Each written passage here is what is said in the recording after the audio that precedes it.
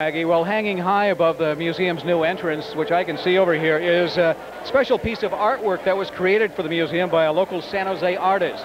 And museum curator Colleen Voidovich introduces us to Tony May. He's not only an artist, but he's an art professor at San Jose State. Tony May will be creating an installation in the lobby of the new edition. It will be an installation which refers to the history of the building. It will incorporate library books. Many people in San Jose remember the San Jose Museum of Art in an earlier life as a library. I think that most curators of contemporary art share my view that unlike curators that deal in historic material, we have the privilege of having the opportunity in many instances to meet and work with the artists whose work our museums show.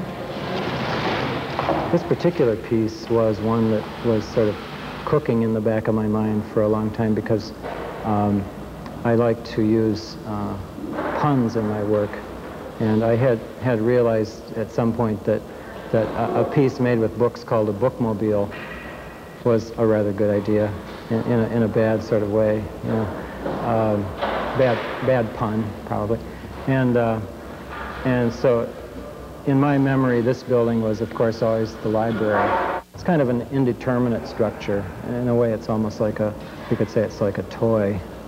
Having the controls on the piece from which the different books are elevated come out of the windows of the old building seemed like a good thought. I mean, I wasn't sure where I was going to operate it from originally, and then I realized I could operate it from the old building. So it seems to work for me fairly well to link the old building with the new building.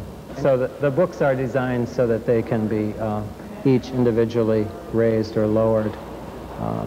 And in so doing, the network of pipes that connects them changes shape, and that's really what you notice in the space.